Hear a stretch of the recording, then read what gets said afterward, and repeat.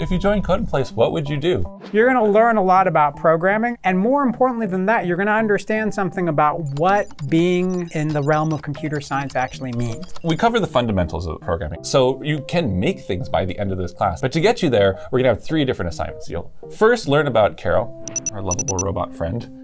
You can learn about how the computer operates and processes. Turns out when you get the concepts in an easy-to-learn manner, the concepts are the things that transcend. Once we're done with Carol, then we hop into the world of Python. One of the things that you'll do in this unit is you'll make a little application that will quiz somebody on math. So while you're learning, you're also building things that might help other people.